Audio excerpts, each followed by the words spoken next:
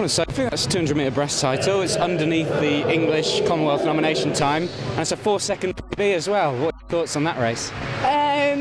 I'm still in complete shock. I wasn't expecting that. I mean, I knew I went out strong, but I wasn't expecting a time like that. So I'm really, really happy, and a Commonwealth qualification time. So I'm really, really happy.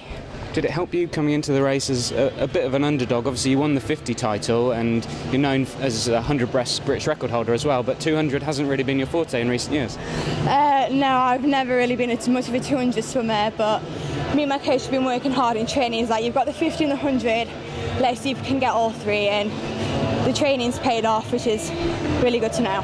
And then coming into the race itself, you must have known that you were on for a pretty good time when you saw yourself up level with Molly coming into the last turn.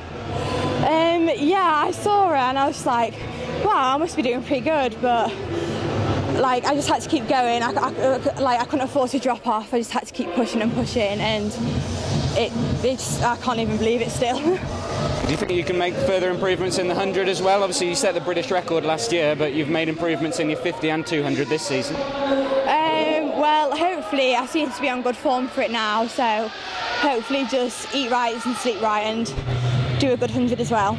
Well, thanks, well done. Thank you.